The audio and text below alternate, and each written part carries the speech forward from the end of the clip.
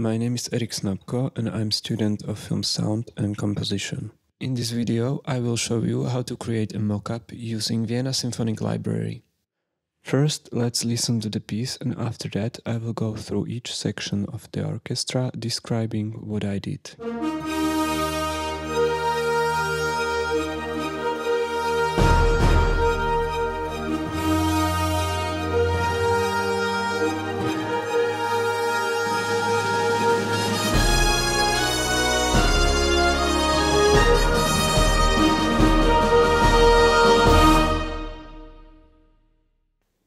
To replicate this well-known fanfare, I used synchronized Special Edition Volume 1 Plus and Volume 2, some brass from the epic Orchestra 2, and the new choir from the Big Bang Orchestra Ganymede.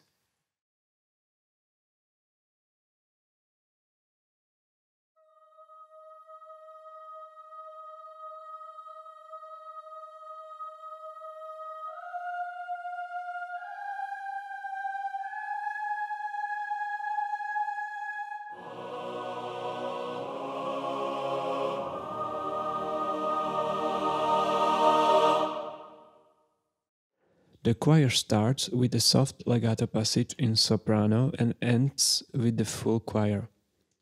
I've chosen the ambient decay 3 preset in the mixer tab. To emphasize the final chord, I layered the long swell articulation with the fully orchestrated chord articulation. What I really like about this choir is that it sounds great in any dynamic layer.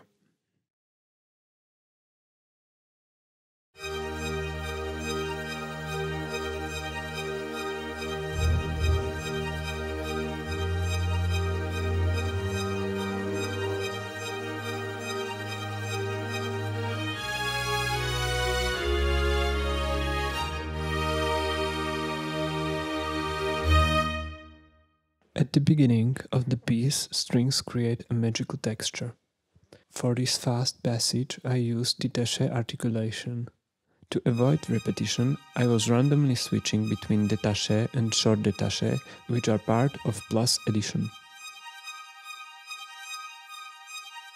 To add realism, I switched off the velocity crossfade for all short articulations and edited the velocity using Logical Editor in Cubase to randomly set velocity so that the notes on the beat would be accented and the second and fourth notes would be quieter, basically making it the way that the velocity line creates the zigzag pattern. Also, you can see that the notes are overlapping.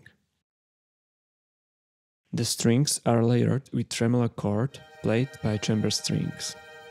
This helps to better blend the strings together. The next part is the final resolution, where strings play legato. There I try to mimic the bow changes by switching legato articulations with sustain. Also, sustain have stronger attack than legato, so I have used sustains to create accent.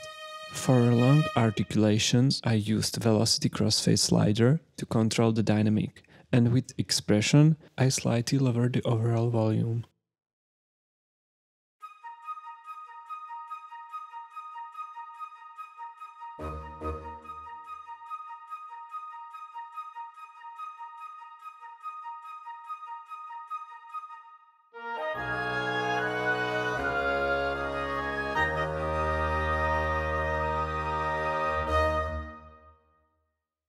Woodwinds in this piece are doubling the strings. At the beginning, flutes are accenting some notes from ostinatos in first violin. The first flute plays repetition staccato, while the second flute plays only staccato.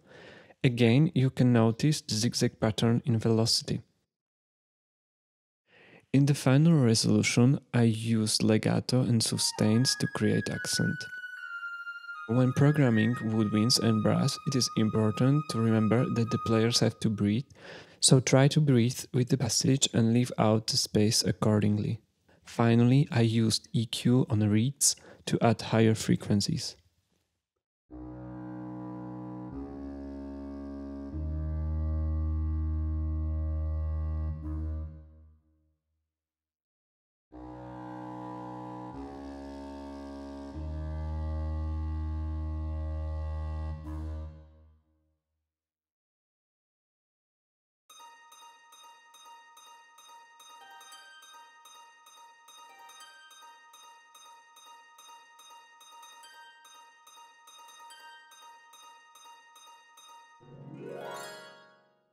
harp in this fanfare adds shimmering to the beginning and with glissandi helps to transition to final part. To program glissandi, I used harp notes generator. I will put a link in the description where you can find the tutorial. I changed the sound of the harp with the EQ, mostly adding higher frequencies, and I also used exciter to add more shine.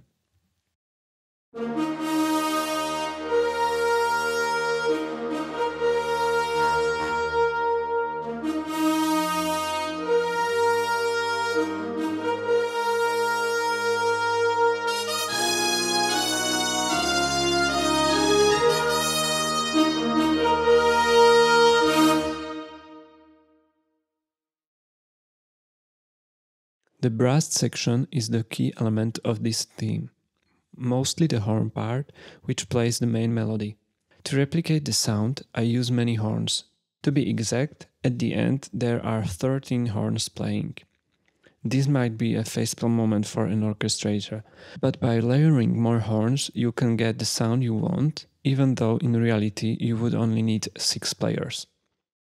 Also, many times the composer will mix the players with the samples to create a final soundtrack, as Stephanie Economou mentioned in her interview for VSL.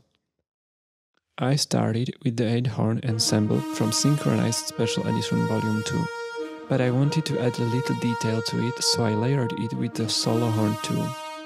At the end, there is too much going on, so for the final horn line I added 4-horn ensemble to make it stand out above the whole orchestra.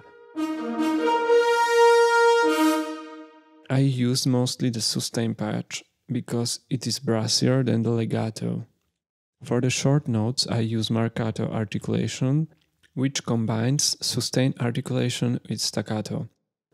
I turned off the velocity crossfade for the staccato in the marcato articulation and adjusted the dynamic of the staccato using velocity so the sustain dynamic could still be controlled by the modulation.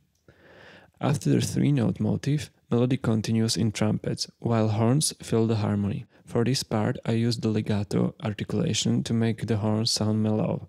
I also automated the humanized tuning to add realism. For trumpet I use Fanfare trumpets from Epic Orchestra 2, layered with trumpet ensemble and trumpet C from Synchronized Special Edition Volume 1. I have only used sustain articulation because it can reach the highest dynamic.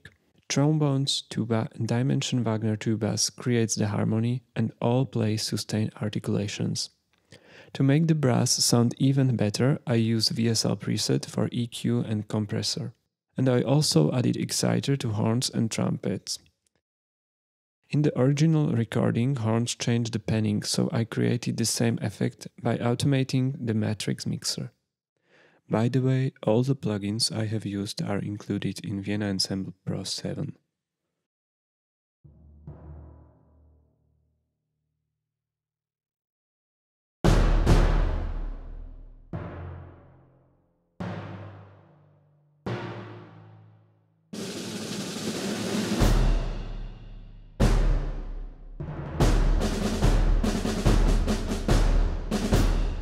All percussion except snare ensemble are from Synchronized Special Edition Volume 2, which features light version of synchron percussions. To make drums sound realistic, you should move them from the grid, but this can mess up your score layout. Instead, I have used the humanized delay to slightly offset hits. Also, layering different drums is important. I automated the velocity crossfade to turn on and off so I could play single hits by velocity and could create crescendo rolls when I wanted. To make them sound more boomy, I added more reverb in the mix tab of Synchron Player. I hope that you have enjoyed this walkthrough. Bye.